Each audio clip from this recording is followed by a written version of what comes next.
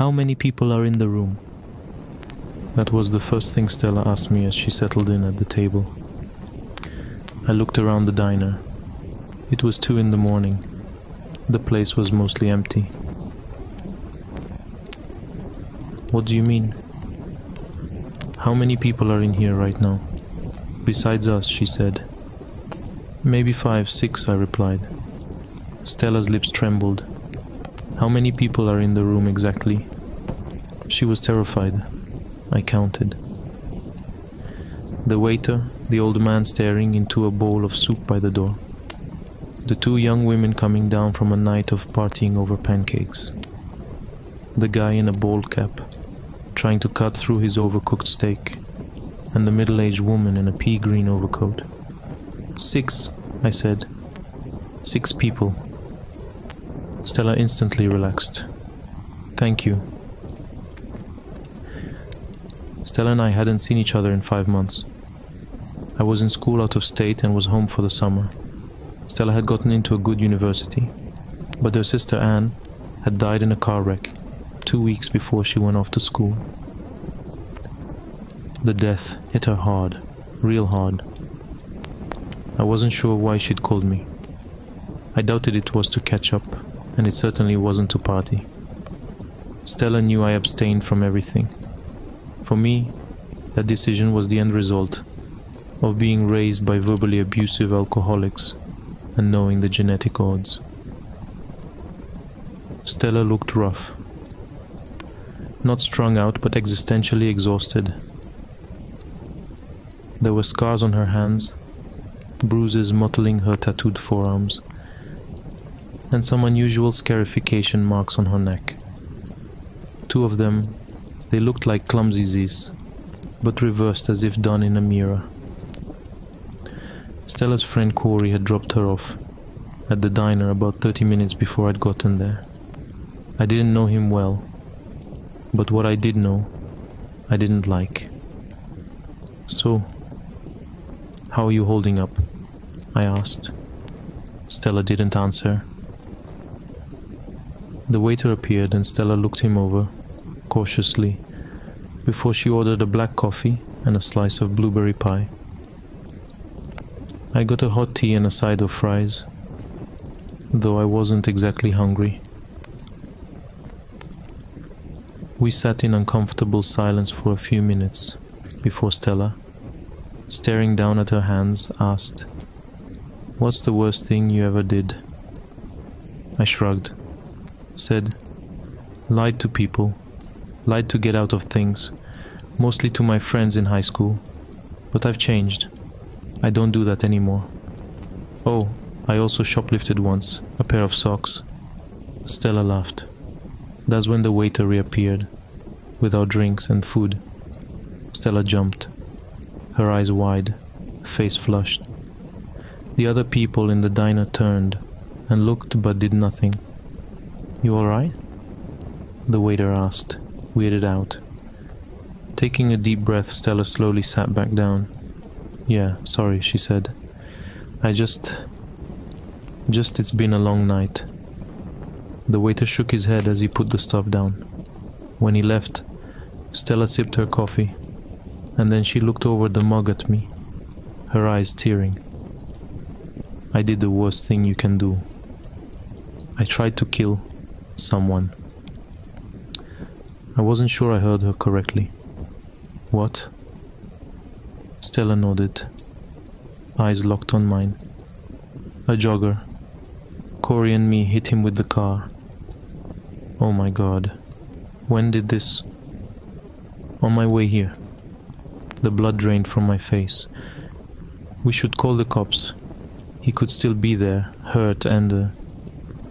"Don't bother," she interrupted. "We went back and checked on him. There was no jogger." "What's that fucking mean?" I was starting to lose it. "Please don't start playing games with me," I said. "I don't want to hear this sort of bullshit." "Isn't bullshit," Stella replied. "Ask Corey." I didn't want to call Corey. Stella said, "I didn't actually see the jogger. Corey did. That's how I knew. So I asked him exactly where the man was, and I grabbed the wheel, and Corey screamed at me as I made the car slam into the guy. Sent him flying, like it mattered. Corey hit the brakes hard. He was losing it, talking about going to prison and his life being over, but I told him not to worry. That pissed him off something bad. When he got out of the car to go help the jogger, he just froze up because there was no one there. Road was empty. Me, I expected that. She took another sip of coffee and poked at the slice of pie with her fork, stabbing the crust and examining the blue-tinged tines in the dull fluorescent light. See, it can look just like a person. Could be any age, dressed any sort of way. It talks like a person, eats, drinks, does all the regular sorts of things people do. Doesn't exactly sound threatening, I know. But wait for the twist. I can't see it. This thing pretending to be a person, it's invisible to me. But you and everyone else, you can see it. I don't know what you're talking about. And I didn't. Stella finally looked up at me. 2 weeks ago we were tripping, me and Corey, and this woman named Genevieve. She was the guide. This was at Corey's house, on the deck. We dropped N-bomb, that synthetic MDMA stuff. We'd been using hallucinogens and trying to explore an inner mental space. Tripping together, sharing the same imagery. It's crazy how, if you're in sync, like emotionally and mentally, you can basically travel together. I know how it sounds. I do. But it was really working for us. We were... I guess you'd describe it something like astral traveling. We built this architecture, this city, in our minds, and then explored it. Mostly, it was made of shifting, beautiful buildings, structures that rose over us like mountain ranges. And, in this mental city, that's where we came across it. The diner door chimed, as the two young women having pancakes left. Stella watched them go, then turned back to me. I didn't need an explanation. There are 4 people in here now, I said. She nodded, sipped more coffee, and then continued. Well, this night, we traveled deeper into the city than we'd ever been before. We ended up in a tower, had a spiral staircase. We all went up to the top floor and found a locked door. You're all seeing the same thing? I interrupted, not buying the experience. Yes. Stella's demeanor had intensified. The twitchiness melted away. We all saw it. Okay. So we get to this door. It's a metal door, dented but from the inside, bulging out, like someone was kicking the door, trying to smash it down. Genevieve, she got scared, told us to not open that door, to stay far away from it. She said a Voyager was on the other side. Voyager? That's what Genevieve called it. Being a guide, she knew the sort of constructions we were exploring. She'd seen doors like this one, and she'd been warned about the Voyagers. The way she told it, they were like us. Explorers in inner space, but not from our reality. From another one, a bad one. But long story short, I opened the door. Why would you do that? Stella stirred her coffee, lost in thought for a second. As she did, one of the cooks quietly came out from the kitchen and sat at the counter. He flicked through a newspaper someone had left and glanced over at me. He nodded, gave a little smile. I wondered if he'd made the fries I wasn't eating. After Corey and Genevieve drifted away, Stella continued, still staring at her drink. I heard a voice on the other side of the door, my sister's voice. She was begging, pleading with me to let her out. I swear it was her. So, I opened that metal door. Feeling the stare of the cook, I ate a few of the fries. They were cold, soggy. What happened? I asked Stella. When I opened it, something suddenly brushed past me. Something clammy, cold. It touched me, very briefly. There was pain. Stella unconsciously motioned to the Z-scars on her neck, then continued. Anyway, there wasn't a room on the other side of the door. Just a void. A deep emptiness. When the trip was over, I immediately felt a change. I felt like I was being watched. The whole rest of that night, the next day, the next week, something was following me. A shadow, a presence. And I knew, I just deep in my gut knew, that if it caught up with me, if it touched me again, I would die. She kept stabbing at her slice of pie, breaking the crust, letting the congealed blueberries slowly tumble out in a little landslide of jelly. You told me that you can't see this thing, Stella.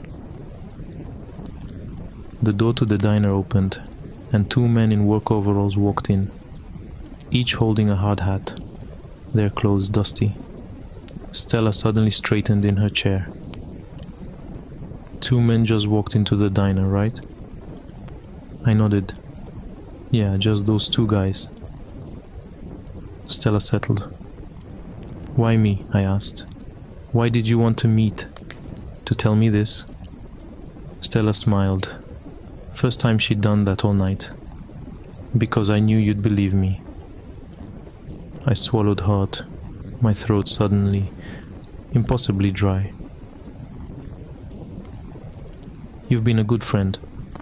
Stella blinked away, welling emotion.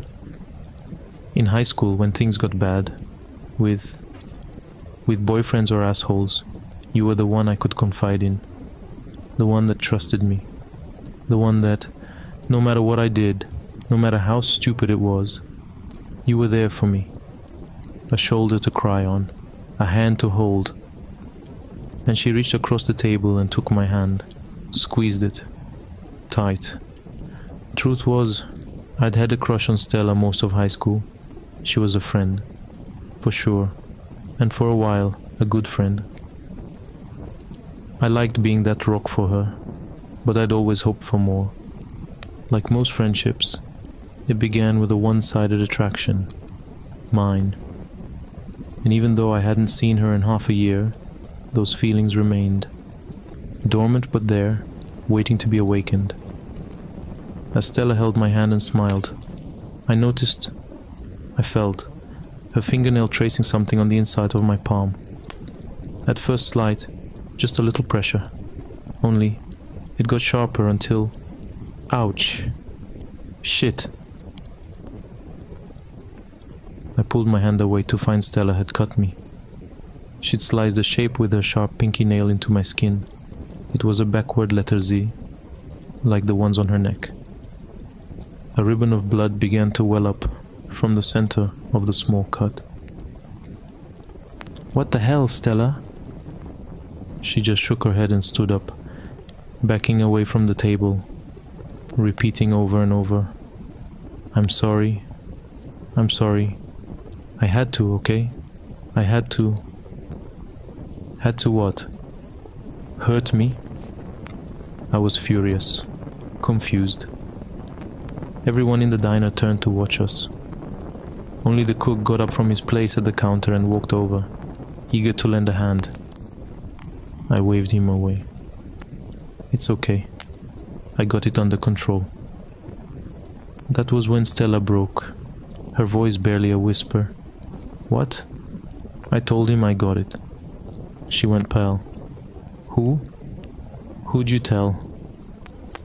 The cook, I yelled. He's just trying to help you. There is no cook. No one's there. Stella began shrieking, scrambling backward. She slammed into a nearby table. Chairs fell over. Silverware scattered. No, she yelled. No one's there. The cook kneeled down beside Stella, and for a split second, bewildered as I was, I honestly thought he was going to help her up. He didn't. Instead, he leaned in close to her. She was crying and shaking, and clearly couldn't see him. The cook turned to me, nodded with a sick grin, and then opened his mouth wide to reveal jumbled, bloody gums filled with jagged teeth. He tore her throat out with a single bite, and as Stella's blood pumped out across the linoleum flooring, the cook vanished. Not a slow fade, not dissolving into mist. Just there 1 second and gone the next. Someone screamed. I think it was the woman in the pea green overcoat. Afterward, when the cops came, a story emerged. All the other people in the diner that night, they said Stella cut her own throat with a knife. Where she got the knife from, and where it went, they didn't know. They also said that the cook had tried to help her, that he attempted to close the wound and save her life. The cops couldn't find him after the EMTs got there. When I went back to the diner the next day to ask about what happened, the waiter claimed they didn't even have a cook, who resembled the man I described, the man I saw. It was as if, after Stella's death, all the details of her demise began to unravel, like the universe was erasing her from existence entirely. And now, the Voyager, whatever it is, has come for me. It's been 5 days since Stella died in that diner. 5 days I've been haunted and hunted. I tracked down Corey, and he led me to Genevieve. She told me what fate awaited me. According to her, Voyagers used a symbol, the backward Z's, that were on Stella's neck, the one she scratched into my flesh to track their victims down. Stella? I guess she thought she could trick the Voyager into taking me. Instead of her, it didn't work, and now she's doomed me. It's just a matter of time before there's an extra person, a person I can't see, sitting across from me on a bus or walking behind me on the street. Right now, I'm in my bedroom at my parents' house. I haven't left in 48 hours, and they're getting worried about me. They'd heard I lost a friend, though they can't seem to recall anyone named Stella going to high school with me. And so they're being compassionate and letting me stay cooped up. But they've told me I've had visitors, folks stopping by unannounced. Folks who, when I crane my neck out my window to catch a glimpse of them standing on the porch, aren't there at all. Just my parents talking, gesturing, into empty space. I'm going to have to leave this room eventually. That or my parents will get worried enough that they'll have me helped out, likely to the hospital. And when I get there, I'll be asking the same question Stella did. How many people are in here right now? How many exactly? It's 2 a.m. Cassie's mournful dirge drifts up from the pantry. I lie in bed staring at the moonlight through the open window, exhausted from the absence of sleep, pondering whether tonight is the night I start to set boundaries, feign ignorance to my daughter's call for attention, or go downstairs to take care of her needs, as I have done every night since she died. The illuminated hands of the clock read 2:30 a.m. by the time she falls silent. For a moment, hope offers me its hand. Has the torment finally ended? Is peace now mine? A drumbeat pounds in my ears. Nerves fire of insurgent tension. And 2:45 a.m. is the time I begin to believe she has quitted for the night. I close my eyes. Breathe in, breathe out. Unfamiliar calm trickles in.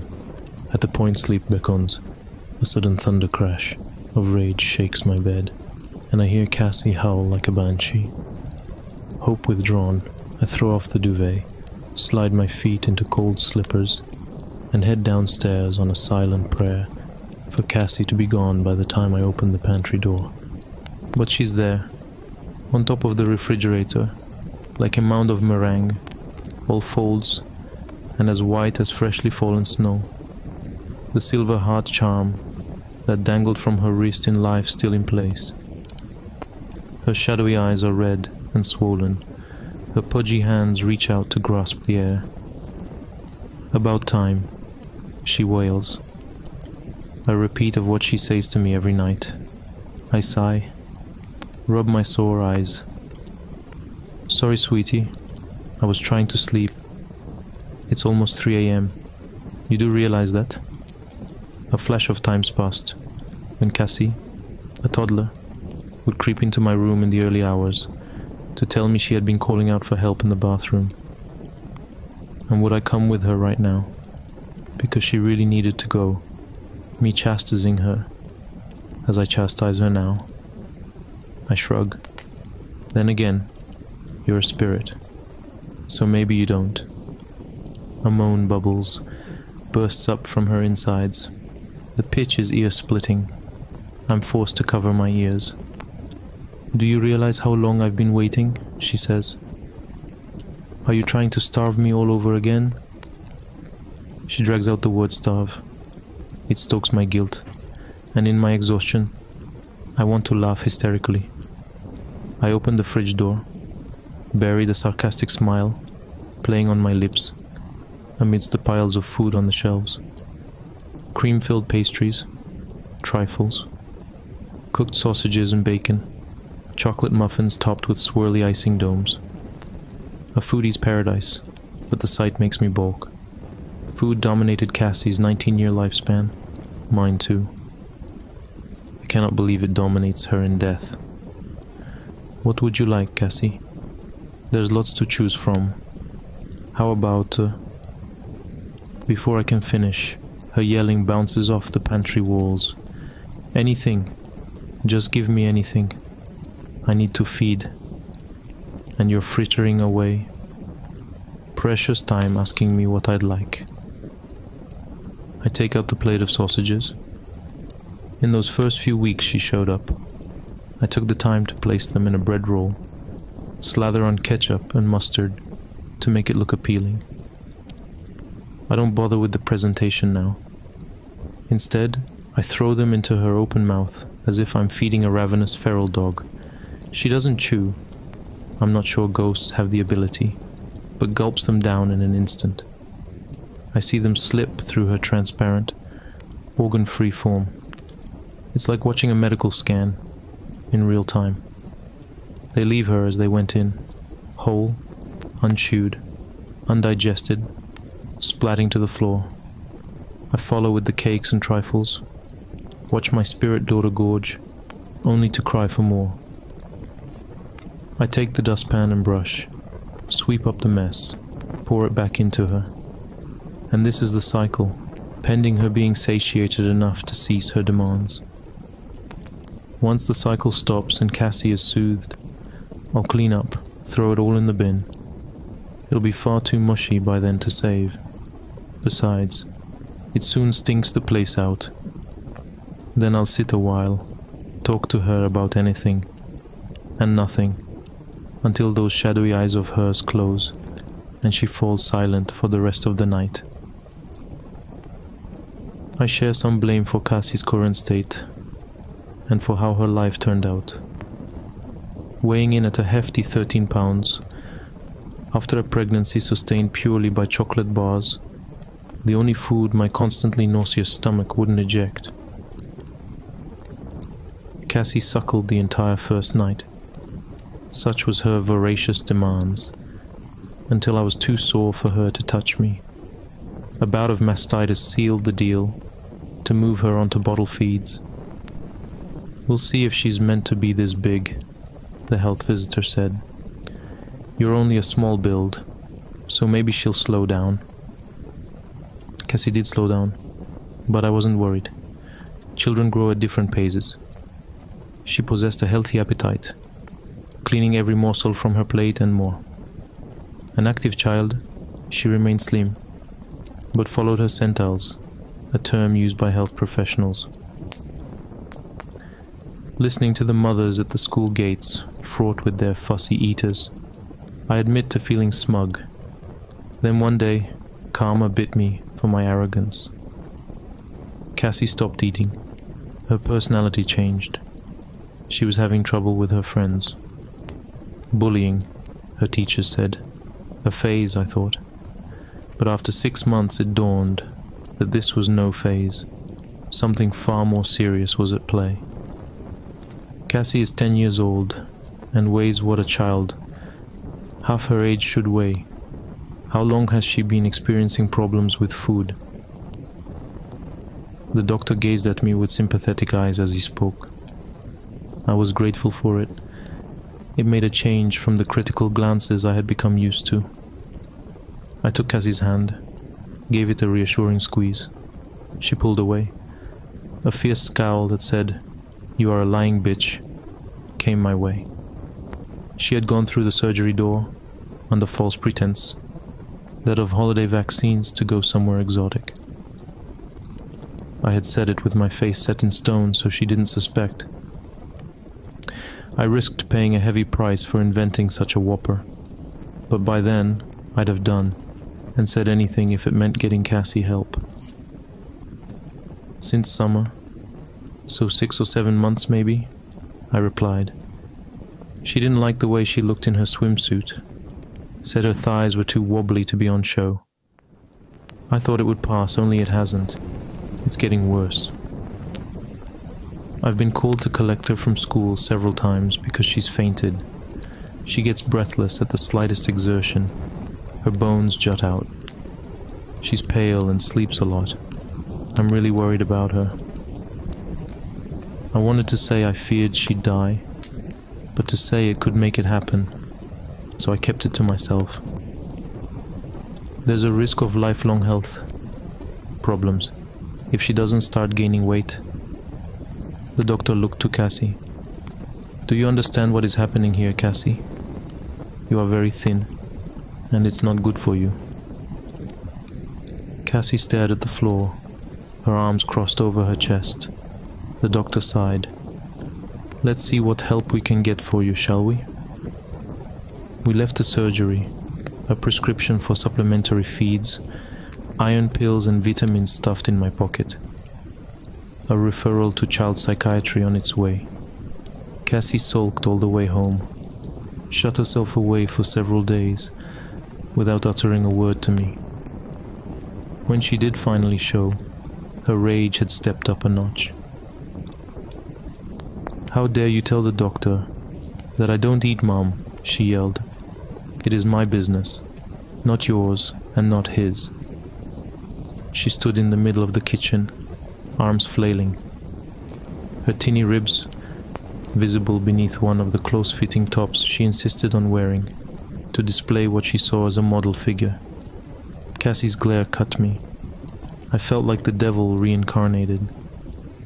You need help, sweetie. I've tried to do this on my own, but I'm lost now. I don't know what to do anymore. You're wasting away. I can't stand to see you like this. Then don't look at me. Hands on hips, head thrust forward, a wild glint in her eyes. Cassie, please don't. I only want to help. So shut up and leave me alone. She stomped off to her room. At the top of the stairs, she called out, "And just so you know, I will not see a doctor ever again." The door at the bottom of the stairs opened. As Cassie paced towards the kitchen, I was quick to hide the bottle labeled sugar-free lemonade. I had refilled with a sugar-loaded version inside the refrigerator. Cassie was 15 at the time, skeletal, walking miles every day and night. She appeared in the kitchen door, layered up in clothing, a scarf and woolly hat, despite the heating being cranked so high I could barely breathe. It's cold outside. They've forecast rain too, I said. Why don't we watch a film? I've bought some of that toffee popcorn and hazelnut chocolate you've always liked." Grey rings circled her eyes. Angry red spots shone from her cheeks. "Maybe later," she said, and turned to leave. "Be back by 1. It's clinic today. Don't forget." The front door slammed behind her. Despite her lack of response, I knew Cassie would return home in time for her weekly appointment. She had signed an agreement with the medics, one I knew she would not default on. In exchange for doctors pausing her forced admission to hospital, she would eat a little more, show up at the clinic every Friday to be weighed, have her bloods checked. We drove to the clinic that afternoon, Cassie staring out of her side window, me humming along to the radio. The sun had broken through the clouds, turning a grey day beautiful. Inside the clinic, Cassie disappeared with the nurse, only to return several moments later, an ecstatic grin on the nurse's face. "She's put on a whole kilogram since last week," the nurse announced. A glimmer of light shone. I began to see faith in that pivotal moment, yet my faith would soon be shattered. The next morning, as laundry tossed in the washing machine, I heard a knock-knock coming from inside. I found nothing obvious when I emptied the machine, but when checking through the clothing, I felt small, hard lumps in the hems of Cassie's trousers, in the lining of the jacket she had worn the day previous, childlike stitching on the inner side. I picked it open. Pebbles fell on the floor. "You should have put her in the psychiatric hospital when you had the chance. They'd have sorted her out. They're the professionals, not you." Having chided me throughout this challenging time, my mother's unwanted advice didn't come as a surprise. "Cassie doesn't want to be in hospital, Mom. And I couldn't bear to think of her being force-fed, and that's what would happen. It would be purgatory for her. I'm sure she'd do something drastic. So she dies either way." Choking back tears, my feet barely touched the floor as I left the house, car keys in hand. I sped off down the road, not knowing where I was headed. I didn't return home for another 3 months. I woke from the induced coma, 3 weeks after the car accident. Extensive surgical repairs to my left leg, from thigh to ankle, meant weeks of rehab and learning to walk again. By the time I returned home, Cassie had a slight prominence to her tummy, a rounder face, but she seemed downbeat, soulless. "There, you see?" My mother proudly paraded a plumper Cassie before me. "This is what happens when you set boundaries for your children and don't allow them to control you." I took Cassie's hands. "You look amazing, sweetie. So pretty." We hugged. I felt the meat on her bones, the warmth of her. She forced a smile, although darkness sat in her eyes. For the remainder of my mother's stay, I watched Cassie shovel her grandmother's meals into her mouth, mindless, not seeming to taste or enjoy what was going in. She tried to throw it all back up again when I first arrived, "Didn't you, dear?" "But I put a stop to that too," my mother announced. Cassie nodded. She didn't look up, said nothing, kept on like a robot, loading her fork, filling her mouth, swallowing. I should have been happy she was eating. I wasn't. When I asked, neither Cassie nor my mother would elaborate on what went on between them during my absence. Cassie would shrug, remain tight-lipped. My mother would smile and say, "Proper parenting, dear." Only at Cassie's wake, 4 years later, did my mother offer her pious explanation. I broke her. That's what happened. I removed everything she liked. Her music, the TV, those awful childish coloring books. You insisted on buying for her. I locked her inside the house so she couldn't exercise. I put a spoon to her mouth every damn meal until she caved and started to eat. No food, no reward. When she fought against me, I slapped her. Every minute of every day for the entire 3 months, never out of my sight. That's all it took to get Cassie back again. It's what you should have done, but no. You had to give in to her again. Now look where she is. She turned to look at Cassie's photograph on the mantel. Then she was gone. You didn't like me when I was thin. You don't like me now I'm fat, do you? Cassie asks. I sit opposite Cassie's ghost, on a chair I've dragged from the dining room. I haven't yet cleaned up the food mess from the floor. I stare into the myriad colors and textures. I've always loved you, Cassie. I worried about you when you were too thin. It didn't mean I disliked you. The saucepan flying through the air, the bolognese within it, spraying across the kitchen cabinets, plates smashed against the floor tiles, in my desperation to see her eat. Never have I revealed this to Cassie, but these were the times I disliked her the most. I used to think you were a useless mother. Misery and wrath cross Cassie's face, like a hologram changes when it is turned. Do you still think that? I ask. You didn't understand me. You were afraid to. Cassie's eyes meet mine. I see the depth of her melancholy, an infinite darkened pool. She is distant, forever out of reach, as she always was. Yet I fail to see it. Fail to see why. A lump comes to my throat. I cannot swallow it down. I grab the dustpan and brush to clear away the debris from the floor. Next comes the mop, swishing back and forth until the dirty patch shines. Throughout, Cassie is silent, watching me work. Eventually she breaks the peace. Do you miss me? I lean on the mop handle. I miss you dreadfully, Cassie. I just wish our time together had been different, happier, less of a fight.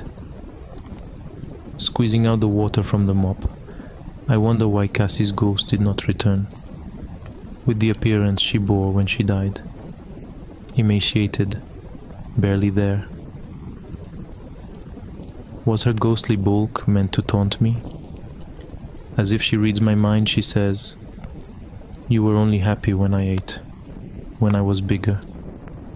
So she comes here looking like this, because she thinks it's how I prefer to see her. I drop my head to hide the brimming tears. It doesn't make me happy to see you like this, to see you so sad. Not back then, and certainly not now. The tremble in my bones reverberates in my voice. Cassie judders, her mountainous bulk ripples. Her face crumples as the wailing kicks in. The mop drops from my hand, and I move to take her in my arms, stopping in my tracks when I realize I cannot touch her, cannot feel her. It's okay, sweetie. You don't have to do this. Believe me, I'd rather you rest. Her crying fades out like the end of a song. She becomes still. You don't wish to see me again? Her question is but a whisper. I would give anything to see you again, but not like this, and not if it causes you pain. For the first time since she started showing up here, I see her spirit smile. 5 a.m. The night after, and the dusky sky is littered with glistening dots. A chill seeps in through the open window. I shudder, get up to close the window, and with the click of its handle, my sleepy brain registers that I have not been stirred to the sound of Cassie's dirge. I listen for her cries. Nothing except silence fills the house. I should climb into bed, thankful for the peace. Instead, I creep downstairs, each step tentative, not wanting to rouse her or set off her wailing. The pantry door opens with a creak. I step inside. Cassie is gone, but for her heart charm bracelet lying on the top of the refrigerator. I pick up the bracelet, place it around my wrist, feel her presence against my skin. It tells me she will not return here, that her haunting is done. I take the stairs, crawl into my bed. Instantly I fall asleep, Cassie's heart charm gripped between my fingertips. Bedtime is supposed to be a happy event for a tired child. For me it was terrifying. While some children might complain about being put to bed before they have finished watching a film or playing their favorite video game, when I was a child, nighttime was something to truly fear. Somewhere in the back of my mind, it still is. As someone who is trained in the sciences, I cannot prove that what happened to me was objectively real, but I can swear that what I experienced was genuine horror. A fear which in my life, I'm glad to say, has never been equaled. I will relate it to you all now as best I can. Make of it what you will, but I'll be glad to just get it off of my chest. I can't remember exactly when it started, but my apprehension towards falling asleep seemed to correspond with my being moved into a room of my own. I was 8 years old at the time, and until then, I had shared a room, quite happily, with my older brother. As is perfectly understandable for a boy 5 years, my senior, my brother eventually wished for a room of his own, and as a result, I was given the room at the back of the house. It was a small, narrow, yet oddly elongated room, large enough for a bed and a couple of chests of drawers, but not much else. I couldn't really complain because, even at that age, I understood that we did not have a large house, and I had no real cause to be disappointed, as my family was both loving and caring. It was a happy childhood during the day. A solitary window looked out onto our back garden. Nothing out of the ordinary, but even during the day, the light which crept into that room seemed almost hesitant. As my brother was given a new bed, I was given the bunk beds, which we used to share. While I was upset about sleeping on my own, I was excited at the thought of being able to sleep in the top bunk, which seemed far more adventurous to me. From the very first night, I remember a strange feeling of unease creeping slowly from the back of my mind. I lay on the top bunk, staring down at my action figures and cars strewn across the green-blue carpet. As imaginary battles and adventures took place between the toys on the floor, I couldn't help but feel that my eyes were being slowly drawn towards the bottom bunk, as if something was moving in the corner of my eye. Something which did not wish to be seen.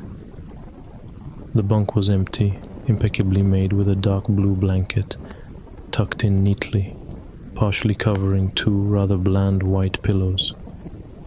I didn't think anything of it at the time. I was a child, and the noise slipping under my door from my parents' television bathed me in a warm sense of safety and well-being. I fell asleep.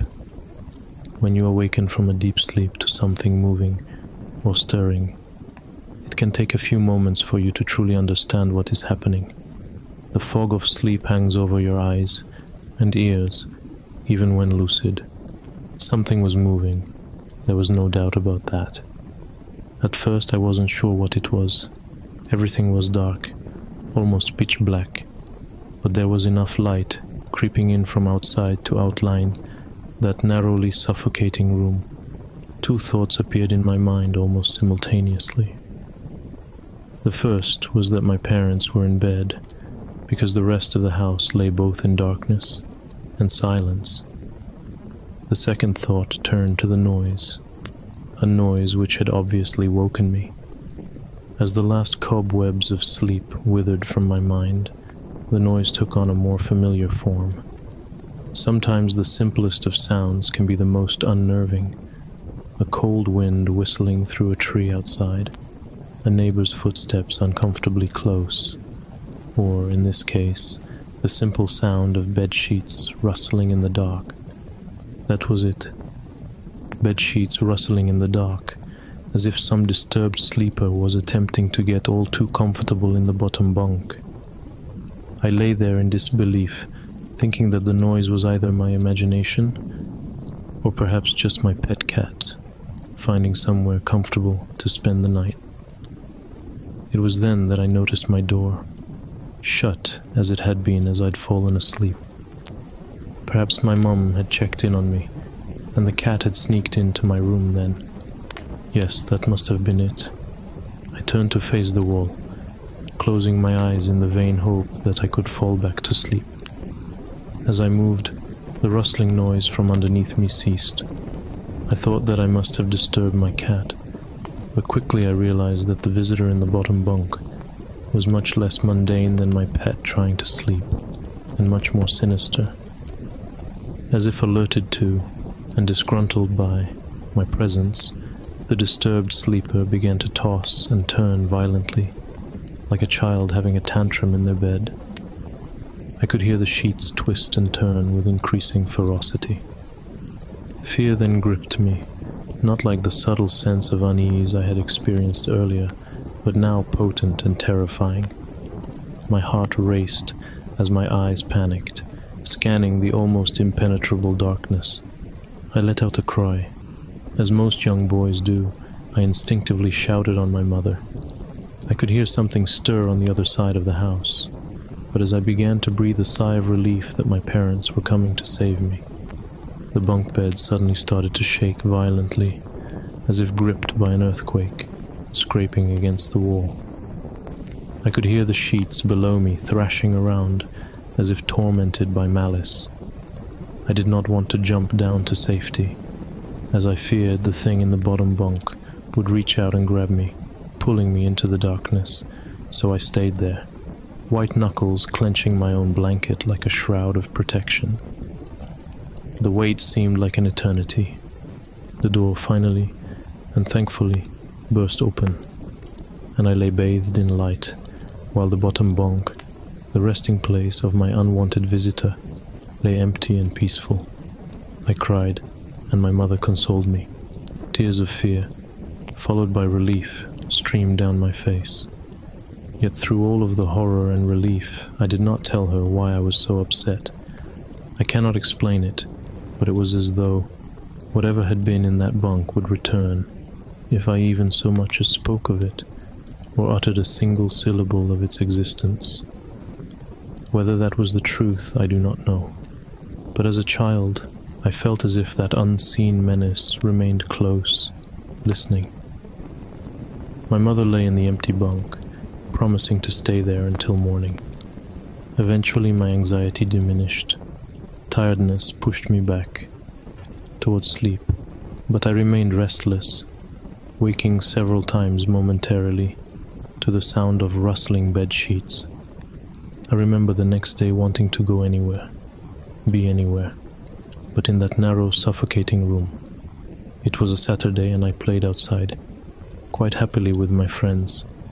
Although our house was not large, we were lucky to have a long, sloping garden in the back. We played there often, as much of it was overgrown, and we could hide in the bushes, climb in the huge sycamore tree which towered above all else, and easily imagine ourselves in the throes of a grand adventure, in some untamed, exotic land.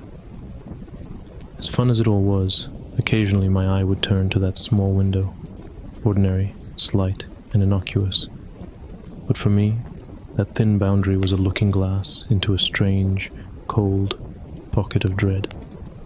Outside, the lush green surroundings of our garden filled with the smiling face of my friends could not extinguish the creeping feeling clawing its way up my spine, each hair standing on end, the feeling of something in that room, watching me play, waiting for the night when I would be alone, eagerly filled with hate. It may sound strange to you, but by the time my parents ushered me back into that room, For the night, I said nothing. I didn't protest. I didn't even make an excuse as to why I couldn't sleep there. I simply and sullenly walked into that room, climbed the few steps into the top bunk, and then waited. As an adult, I would be telling everyone about my experience, but even at that age, I felt almost silly to be talking about something which I really had no evidence for. I would be lying, however, if I said this was my primary reason. I still felt that this thing would be enraged if I so much as spoke of it. It's funny how certain words can remain hidden from your mind, no matter how blatant or obvious they are. One word came to me that second night, lying there in the darkness alone, frightened, aware of a rotten change in the atmosphere, a thickening of the air as if something had displaced it. As I heard the first casual twists of the bedsheets below, the first anxious increase of my heartbeat at the realization that something was once again in the bottom bunk, that word, a word which had been sent into exile, filtered up through my consciousness, breaking free of all repression, gasping for air, screaming, etching, and carving itself into my mind. Ghost. As this thought came to me, I noticed that my unwelcome visitor had ceased moving. The bedsheets lay calm and dormant, but they had been replaced by something far more hideous. A slow, rhythmic, rasping breath heaved and escaped from the thing below. I could imagine its chest rising and falling with each sordid, wheezing, and garbled breath. I shuddered and hoped beyond all hope that it would leave without occurrence. The house lay, as it had the previous night, in a thick blanket of darkness. Silence prevailed, all but for the perverted breath of my, as yet, unseen bunkmate. I lay there terrified. I just wanted this thing to go, to leave me alone. What did it want? Then something unmistakably chilling transpired. It moved. It moved in a way different from before. When it threw itself around in the bottom bunk, it seemed unrestrained, without purpose, almost animalistic. This movement, however, was driven by awareness, with purpose, with a goal in mind. For that thing lying there in the darkness, that thing which seemed intent on terrorizing a young boy, calmly and nonchalantly sat up. Its labored breathing had become louder, as now only a mattress and a few flimsy wooden slats separated my body from the unearthly breath below. I lay there, my eyes filled with tears. A fear, which mere words cannot relate to you or anyone else, coursed through my veins. I would not have believed that this fear could have been heightened, but I was so wrong. I imagined what this thing would look like, sitting there listing from below my mattress, hoping to catch the slightest hint that I was awake. Imagination then turned to an unnerving reality. It began to touch the wooden slats which my mattress sat on. It seemed to caress them carefully, running what I imagined to be fingers and hands across the surface of the wood. Then with great force, it prodded angrily between two slats into the mattress. Even through the padding, it felt as though someone had viciously stuck their fingers into my side.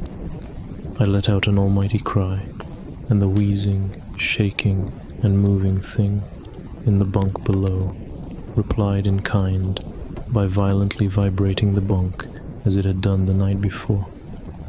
Small flakes of pain powdered onto my blanket from the wall as the frame of the bed scraped along it, backwards and forwards. Once again I was bathed in light, and there stood my mother, loving, caring as she always was, with a comforting hug and calming words which eventually subdued my hysteria. Of course she asked what was wrong, but I could not say. I dared not say. I simply said one word, over and over and over again. Nightmare. This pattern of events continued for weeks, if not months. Night after night, I would awaken to the sound of rustling sheets, Each time I would scream so as to not provide this abomination with time to prod and feel for me. With each cry, the bed would shake violently, stopping with the arrival of my mother, who would spend the rest of the night in the bottom bunk, seemingly unaware of the sinister force torturing her son nightly. Along the way, I managed to feign illness a few times and come up with other less than truthful reasons for sleeping in my parents' bed. But more often than not, I would be alone for the first few hours of each night in that place. The room where the light from outside did not sit right, alone with that thing. With time, you can become desensitized to almost anything, no matter how horrific. I'd come to realize that for whatever reason, this thing could not harm me when my mother was present. I'm sure the same would have been said for my father, but as loving as he was, waking him from sleep was almost impossible. After a few months, I had grown accustomed to my nightly visitor. Do not mistake this for some unearthly friendship. I detested the thing. I still feared it greatly, as I could almost sense its desires and its personality, if you could call it that. One filled with a perverted and twisted hatred, yet longing for me, of perhaps all things. My greatest fears were realized in the winter. The days grew short, and the longer nights merely provided this wretch with more opportunities. It was a difficult time for my family. My grandmother, a wonderfully kind and gentle woman, had deteriorated greatly since the death of my grandfather. My mother was trying her best to keep her in the community as long as possible. However, dementia is a cruel and degenerative illness, robbing a person of their memories one day at a time. Soon she recognized none of us, and it became clear that she would need to be moved from her house to a nursing home. Before she could be moved, my grandmother had a particularly difficult few nights, and my mother decided that she would stay with her. As much as I loved my grandmother and felt nothing but anguish at her illness, to this day I feel guilty that my first thoughts were not of her, but of what my nightly visitor may do should it become aware of my mother's absence. Her presence being the one thing which I was sure was protecting me from the full horror of this thing's reach. I rushed home from school that day and immediately wrenched the bed sheets and mattress from the lower bunk, removing all of the slats and placing an old desk, a chest of drawers, and some chairs, which we kept in a cupboard where the bottom bunk used to be. I told my father I was making an office, which he found adorable, but I would be damned if I'd give that thing a place to sleep for one more night. As darkness approached, I lay there knowing my mother was not in the house. I did not know what to do.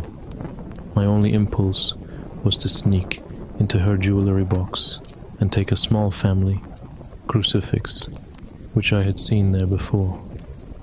While my family were not very religious, at that age I still believed in God and hoped that somehow this would protect me. Although fearful and anxious, while gripping the crucifix under my pillow tightly in one hand, sleep eventually came, and as I drifted off to dream, I hoped that I would awaken in the morning without incidents.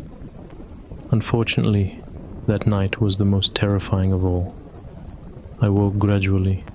The room was once again dark.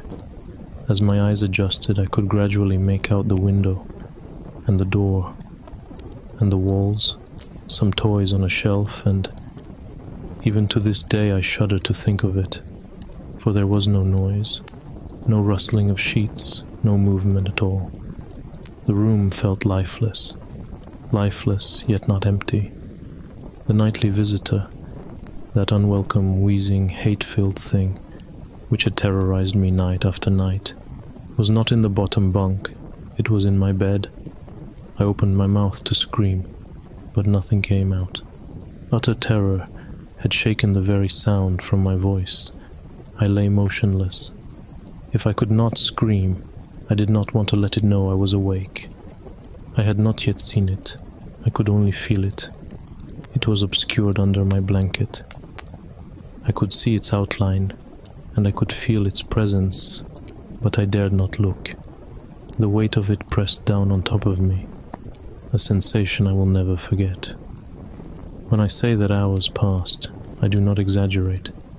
Laying there motionless, in the darkness, I was every bit a scared and frightened young boy. If it had been during the summer months, it would have been light by then, but the grasp of winter is long and unrelenting, and I knew it would be hours before sunrise, a sunrise which I yearned for. I was a timid child by nature, but I reached a breaking point, a moment where I could wait no more, where I could survive under this intimately deviant abomination no longer. Fear can sometimes wear you out, make you threadbare, a shell of nerves leaving only the slightest trace of you behind. I had to get out of that bed. Then I remembered the crucifix. My hand still lay underneath the pillow, but it was empty. I slowly moved my wrist around to find it, minimizing as best I could the sound and vibrations caused, but it could not be found. I had either knocked it off of the top bunk, or it had, I could not even bear to think of it, been taken from my hand. Without the crucifix, I lost any sense of hope. Even at such a young age, you can be acutely aware of what death is, and intensely frightened of it. I knew I was going to die in that bed if I lay there, dormant, passive, doing nothing. I had to leave that room behind. But how? Should I leap from the bed and hope that I make it to the door? What if it is faster than me? Or should I slowly slip out of that top bunk, hoping to not disturb my uncanny bedfellow? Realizing that it had not stirred when I moved, trying to find the crucifix, I began to have the strangest of thoughts. What if it was asleep? It hadn't so much as breathed since I had woken up. Perhaps it was resting, believing that it had finally got me, that I was finally in its grasp. Or perhaps it was toying with me, after all. It had been doing just that for countless nights, and now, with me under it, pinned against my mattress with no mother to protect me. Maybe it was holding off, savoring its victory until the last possible moment, like a wild animal savoring its prey. I tried to breathe as shallowly as possible, and mustering every ounce of courage I could, I reached over slowly with my right hand and began to peel the blanket off of me. What I found under those covers almost stopped my heart. I did not see it, but as my hand moved the blanket, it brushed against something smooth and cold, something which felt unmistakably like a gaunt hand. I held my breath in terror, as I was sure it must now have known that I was awake. Nothing. It did not stir. It felt dead. After a few moments, I placed my hand carefully further down the blanket and felt a thin, poorly formed forearm. My confidence and almost twisted sense of curiosity grew. As I moved down further to a disproportionately larger bicep muscle, the arm was outstretched, lying across my chest, with the hand resting on my left shoulder, as if it had grabbed me in my sleep. I realized that I would have to move this cadaverous appendage, if I even so much as hoped to escape its grasp. For some reason, the feeling of torn, ragged clothing on the shoulder of this nighttime invader stopped me in my tracks. Fear once again swelled in my stomach and in my chest, as I recoiled my hand in disgust at the touch of straggled, oily hair. I could not bring myself to touch its face, although I wonder to this very day what it would have felt like. Dear God, it moved. It was subtle, but its grip on my shoulder and across my body strengthened. No tears came, but God, how I wanted to cry, as its hand and arm slowly coiled around me. My right leg brushed along the cool wall which the bed lay against. Of all that happened to me in that room, this was the strangest. I realized that this clutching, rancid thing which drew great delight from violating a young boy's bed, was not entirely on top of me. It was sticking out from the wall, like a spider striking from its lair. Suddenly its grip moved, from a slow tightening to a sudden squeeze. It pulled and clawed at my clothes, as if frightened that the opportunity would soon pass. I fought against it, but its emaciated arm was too strong for me. Its head rose up, writhing and contorting under the blanket. I now realized where it was taking me, into the wall. I fought for my dear life, I cried, and suddenly my voice returned to me, yelling, screaming, but no one came. Then I realized why it was so eager to suddenly strike, why this thing had to have me now. Through my window, that window which seemed to represent so much malice from outside, streaked hope, the first rays of sunshine. I struggled further, knowing that if I could just hold on, it would soon be gone. As I fought for my life, the unearthly parasite shifted, slowly pulling itself up my chest, its head now poking out from under the blanket, wheezing, coughing, rasping. I do not remember its features. I simply remember its breath against my face, foul and as cold as ice. As the sun broke over the horizon, that dark place, that suffocating room of contempt, was washed, bathed in sunlight. I passed out as its scrawny fingers encircled my neck, squeezing the very life from me. I awoke to my father offering to make me some breakfast. A wonderful sight indeed. I had survived the most horrible experience of my life until then, and now. I moved the bed away from the wall, leaving behind the furniture I had believed would stop that thing from taking a bed. Little did I think that it would try to take mine and me. Weeks passed without incidents, yet on one cold, frost-bitten night, I woke to the sound of the furniture where the bunk beds used to be, vibrating violently. In a moment it passed. I lay there, sure I could hear a distant wheezing coming from deep within the wall, finally fading into the distance. I have never told anyone this story before. To this day I still break out in a cold sweat at the sound of bed sheets rustling in the night, or a wheeze brought on by a common cold, and I certainly never sleep with my bed against a wall.